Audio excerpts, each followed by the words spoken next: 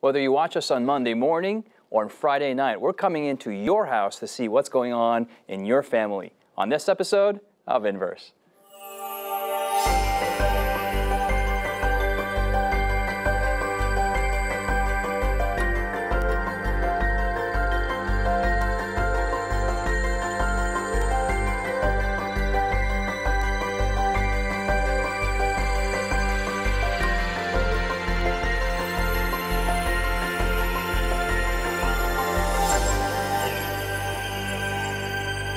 Hey guys, we're in episode 12 on this entire season on the topic of families. We've covered so many different aspects of family, but on this episode, we're going to break through the screen and go into your house to see what's going on in your family.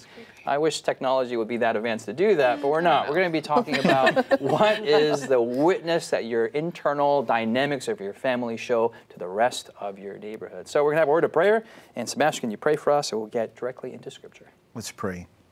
Father in heaven, we know that it is easy to be a Christian in certain contexts. But Father, in our homes are places where it may not be so easy.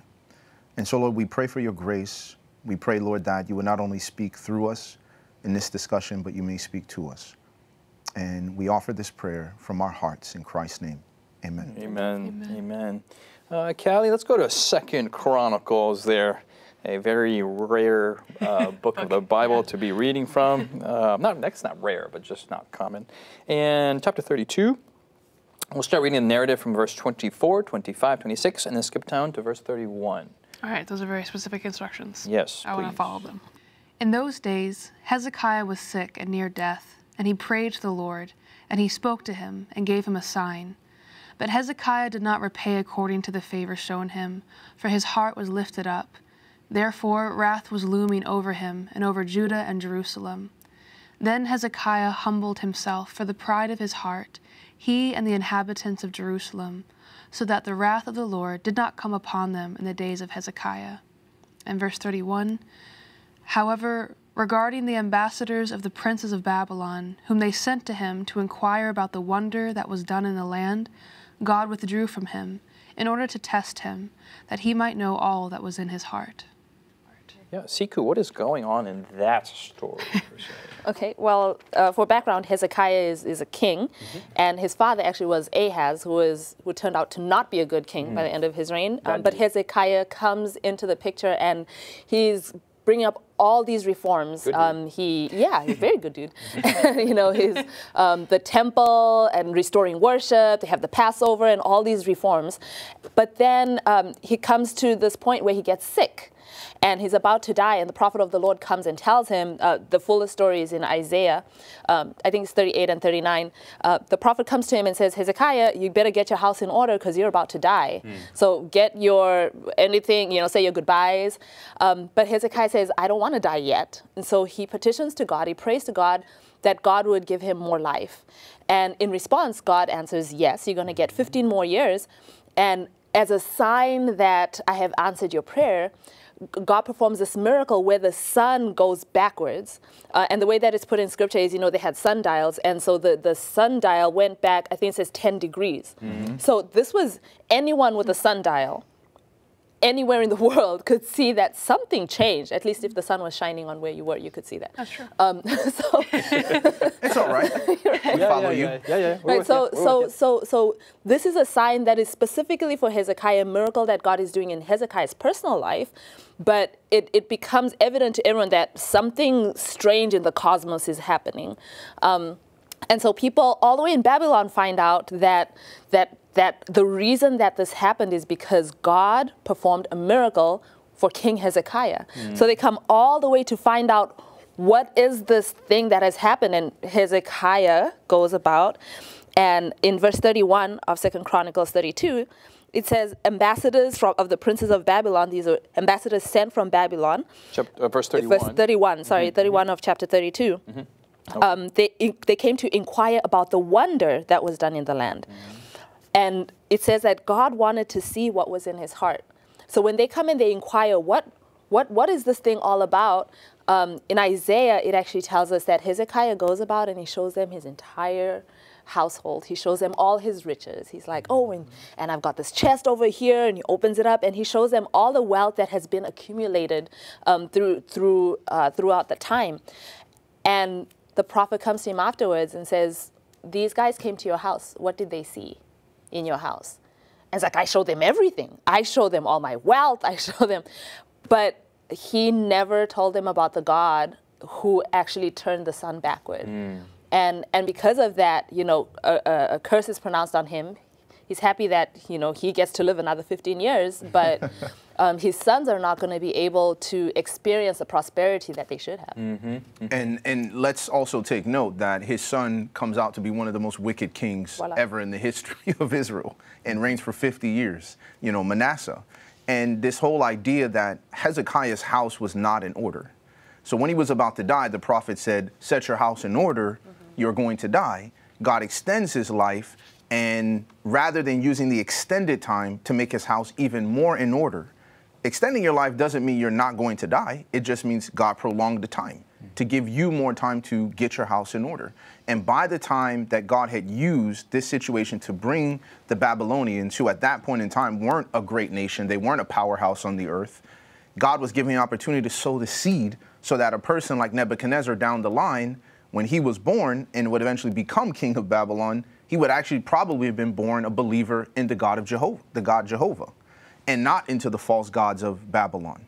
But Hezekiah missed an opportunity that in his house, the thing that was most precious that he should have shared should have been Christ. And he missed the opportunity. I mean, it's, to me, it's literally mind-boggling how you could be like, I showed everything. It's the missing of an opportunity. It comes back to the topic of this week. Like, when people see the internal things of your house, what do they come away with? Is it like, wow, man, you got a new, you know, X59 doohickey 349, that's $1 million, or wow, it's like, wow, you know, what's the takeaway? What's the intuitive feel? And I think here in verse 27 of chapter 32 of 2 Chronicles, verse 27, Hezekiah had very great riches and honor. He made himself treasuries for silver, for gold, for precious stones, for spices, for shields, and for all kinds of desirable items, and just all these blessings. And instead of saying, hey, God gave me these things, you're like, yep, that's what I have. I think what's the scariest part of it for me is it doesn't sound like, and maybe I'm not missing a verse, but Hezekiah, it doesn't sound like Hezekiah's intentionally hiding God. He's not like, oh, I'm ashamed that I worship God, so I don't want to mention him. His priorities are just not straight. And he is more proud of the things that he has than the God that he serves. And so I see that, you know, well, of course I love God, so of course I'll talk about God, but it takes intentionality to show that to your neighbors, the people who come in contact with your home. I was talking to David recently, and we were talking about how... Who's this David, I don't know how to say it. My fiance, your fiance? Yes, okay. Husband soon. Just want to make sure, you know. What timing this is. Brothers watch it in verse 2, you know. Yeah, my fiance. So we were talking about what we want our family to be known for. When people interact with us, like, oh, that family's always this way, or that family's always that way. And not something we show off and we shine up for certain days, but like it just becomes natural. And that's what I think we all want in our families, is to naturally glorify God and to naturally mention him and to naturally, like, it's like, man, you can't help it. And it's not like we're putting on, but I can't not talk about Jesus. That's an interesting thing. You mentioned that even when you're not putting anything on, there's something that's still coming out anyway. Family is always homes, and you're always going to advertise something like or other. A vibe. A aura, or you know, I don't know. Careful. Okay. But something is being advertised regardless of whether you're trying or not. I was talking to one of my students recently. I'm gonna always talk about my students until I have kids, and they said. And then you always talk about your kids. I will. They asked me a question, and they were saying they were going to ask someone else, but they're like, "Yeah, I don't know if you want to talk to Miss Williams because she's just going to give you a Jesus answer." And they meant it as an insult, but I take it as the highest compliment there is. Like, I'm glad you know that. I'm glad that you know when you interact with me, it will somehow come back to Jesus because Jesus is. I mean, he's the answer to all. I actually taught a Sabbath school class where I made fun of you. Like, you know, Jesus. every time we have this problem, and then Kaz, well, Jesus knows. I know Jesus knows because Jesus knows, but then that is the answer. You know, it's just an end of discussion. End of discussion. Yeah. You know, the thing that got me is Hezekiah, when people came into his home, what they saw what he showed them was his Yes. wealth and etc. Yes.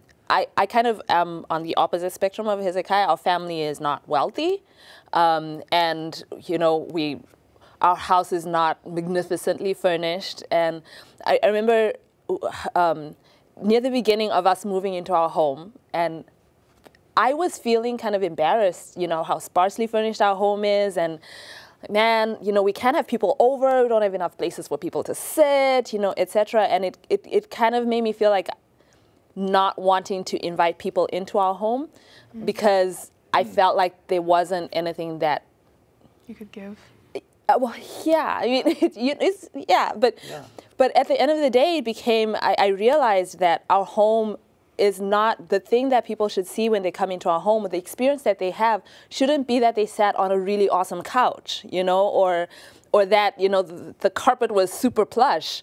But there should be an experience that's beyond that, that transcends the drapings and the hangings on the wall, that when people come into your home, even though I may not have riches to show them, but they can see Jesus in my home. Yeah. And so not to be ashamed of having meager resources, to still be able to open up our lives to people because Jesus is there, and Jesus is the priceless treasure that people can find. And we appreciate you opening up your house to all of us. Amen. We have our inverse powwows at Siku's house every time that we meet for these for the preparation for these meetings, and she opens up her sofa and the car seat one and the couch. refrigerator. We love that and yeah, I mean, it's the warmth of the house that is definitely portrayed in the Absolutely. Dakwa family. And I think that's, and I think I can't really, you know, emphasize that point enough, because it's like when you travel to different places, like going to Dubai, and you see these like palatial buildings. Opulence tower. And you're just like, man, I mean, this is ridiculous. How much money these people have. Everything is gold, the trim on the banister to go up the steps. Like, what is the point of this? Not brass, but gold. And so you realize that, man, you know, all of this you could have, but if you're alone and you lack things like meaning and love and deep friendship, this will amount to nothing. You're going to feel empty, right? It's just like a golden cage. And I believe that that's really what, you know, Hezekiah failed in. He failed to see that advertising these things to other people isn't really projecting, you know, anything significant outside of, hey, man, whenever we get big, like, we need to rob Israel because it got a lot of gold. Right. Versus like, man, you know, here's this man with all this wealth, but his true wealth, right, is in the God who possesses him, not what he possesses. Right, right. Yeah. We see a special power that families have, and a certain aroma or a scent that's given off to all those who visit. When we come back after the break, we're going to look at how families can really utilize this power for the gospel, for the benefit, the kingdom of heaven. We'll be back after this. Hey, welcome back. We've been looking at the implicit and innate power that families have, and in giving a certain influence into the communities around them and whoever should visit the families. And we've been looking at the story of Hezekiah. Let's go to Ruth, chapter 1, verse 8 through 22. And some of these, we talked about some of these families are intentional. Some of these families are not intentional. And the whole point is, if Christ is in the home, it will be seen. Yeah. Should Christ not be in the home, that would also be not seen. That would be See, Noticed that's as well, missing as well, yes. So let's go to the story of Ruth, and we may be familiar with Ruth. Let's go to chapter 1, verse 8 through 22, and Siku, can you start reading from there? Sure. And Naomi said to her 2 daughters-in-law, "Go, return each to her mother's house. The Lord deal kindly with you as you have dealt with the dead and with me. The Lord grant that you may find rest, each in the house of her husband." So she kissed them, and they lifted up their voices and wept. And they said to her, "Surely we will return with you to your people." But Naomi said, "Turn back, my daughters. Why will you go with me? Are there still sons in my womb that they may be your husbands? Turn back, my daughters. Go, for I am too old to have a husband. If I should say I have hope, if I should have a husband tonight and should also bear sons, would you wait for them till they were grown? Would you restrain yourselves from having husbands? No, my daughters, for it grieves me very much for your sakes that the hand of the Lord has gone out against me." Then they lifted up their voices and wept again. And Orpah kissed her mother-in-law, but Ruth clung to her. And she said, "Look, your sister-in-law has gone back to her people and to her gods. Return after your sister-in-law." Verse 16. Let's go to Callie. Verse 16. But Ruth said, "Entreat me not to leave you or to turn back from following after you. For wherever you go, I will go, and wherever you lodge, I will lodge. Your people shall be my people, and your God my God. Where you die, I will die, and there will I be buried. The Lord do so to me, and more also, if anything but death parts you and me."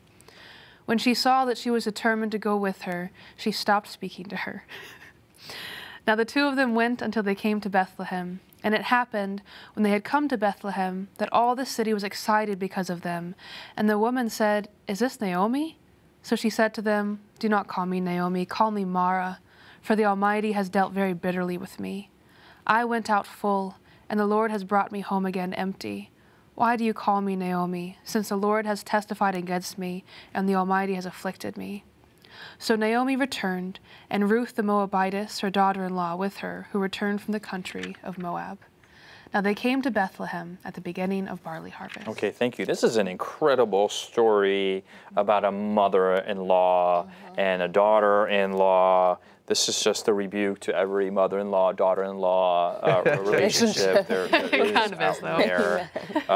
Kind of supernatural. So, Sebastian, what's going on here? Shed some light on this narrative. Start us off, and we'll go around the table. Well, I think the first thing you see is there was something that Ruth and Orpah saw in the home of Naomi. Yeah. That even though, you know, their husbands had passed away, Naomi's husband had passed away, there's a famine in the land, Naomi's like, well, there's nothing here, I just got to go home.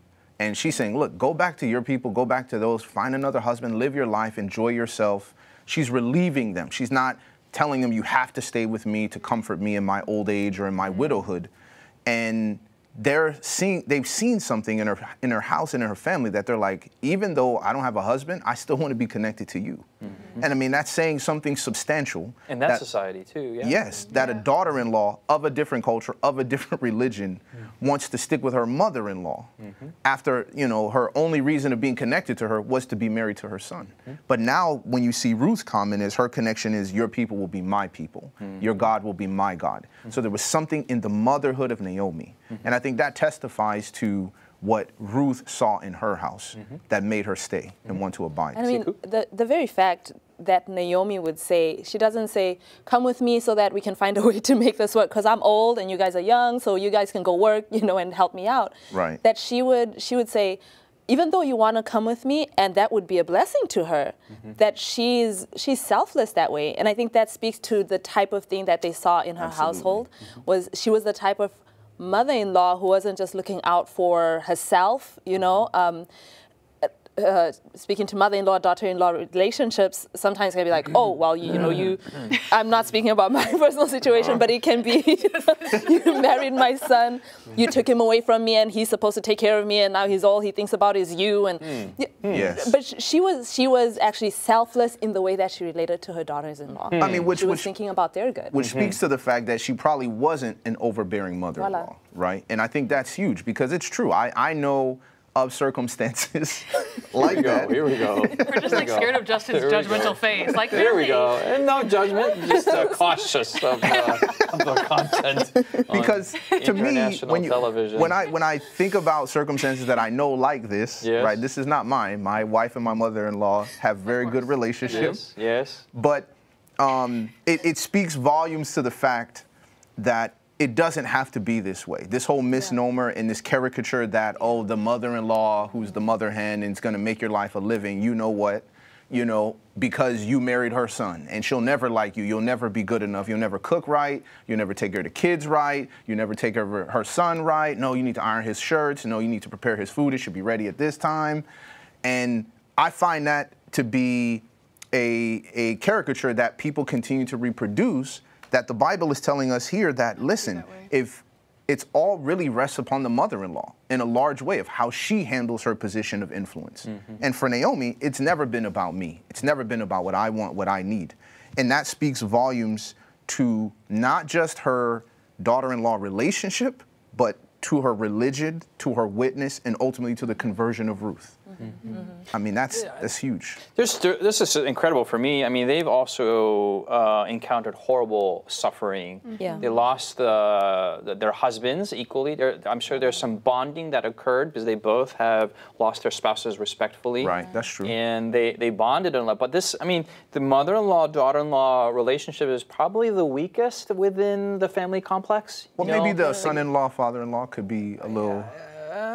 But okay, so father and son, I mean, it's a pretty tight relationship, mom and son, mom, daughter. But here you have kind of just there's a reason why pop culture makes fun of this relationship. It's typically viewed as contentious. It's contentious. But here it's been transformative to be a witness in a very, very tight relationship between the two.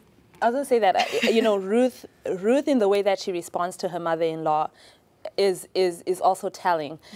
We don't have it in the story, but just because the mother-in-law, and Sebastian was saying, you know, there is an onus that rests upon a mother-in-law, especially a believer, you know, to treat her, you know, her children and her in-laws in the way that is appropriate.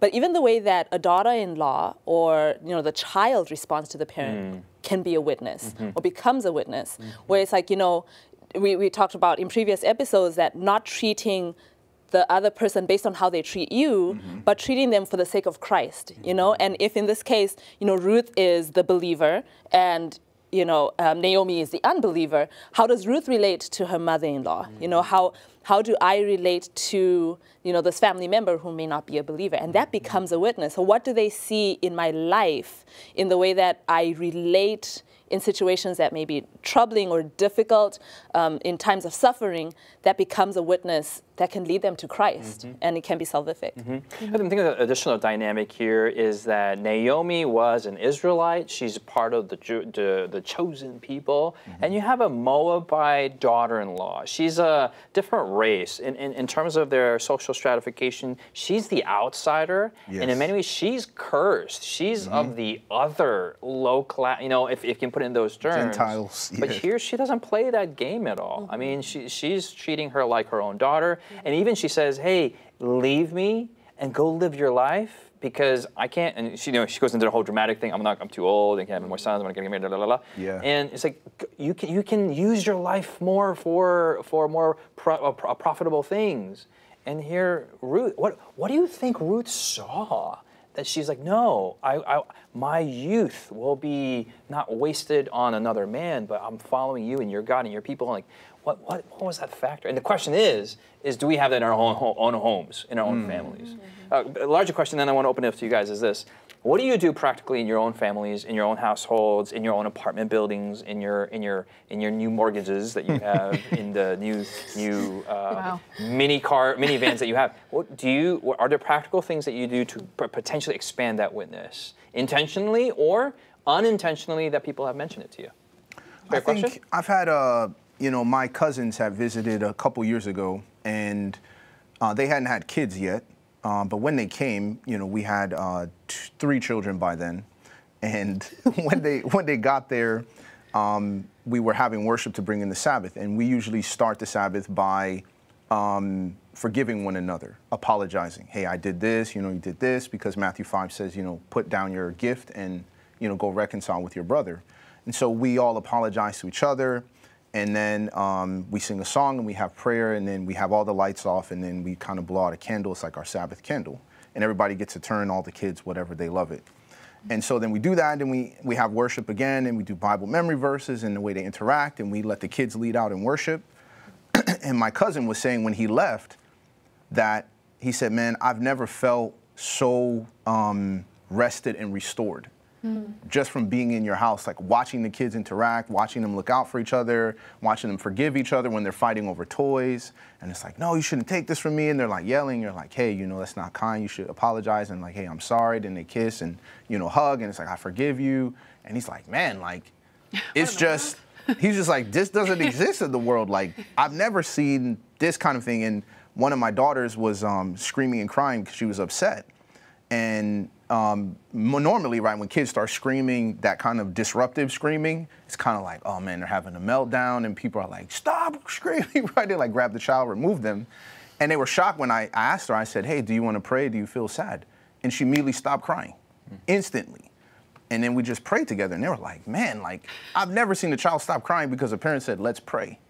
And so in my family, I've seen that the visitors we have, and when they've come over, they've provided so much feedback to us about the idea that the way we conduct ourselves in worship and interact was very, very telling and very restorative to them. Yeah, amen, amen. One takeaway I'm getting from this entire season is we really got to get back to the basics of family worship. I'd love to hear what you guys do out there on social media, what you do to increase your evangelistic influence for the Lord Jesus Christ in your own families and in your homes. This has been a special blessing to my family and the panelists here. Hopefully it's been a blessing to you. Thanks for joining us. We'll see you next week here on Inverse.